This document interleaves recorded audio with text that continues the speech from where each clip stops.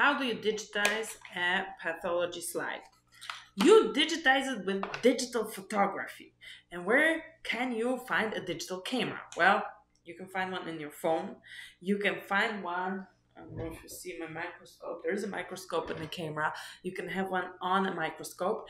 And you can have a digital camera in a special device for slide digitization called wholeslidescanner.